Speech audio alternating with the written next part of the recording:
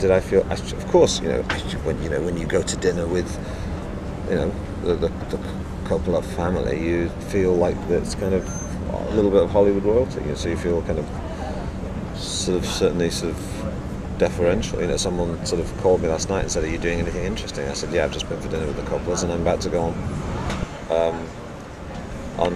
what's his name, Paul Thingy's yacht. What's the Microsoft guy? Paul Allen. Paul Allen's yacht."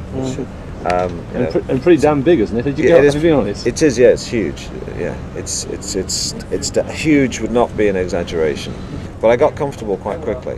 You could get used to that lifestyle. I think so. I think any misgivings I might have had about power corrupting me, I think I would quickly evaporate. The corruption you could just learn to live with? I think I'd learn to contextualize it.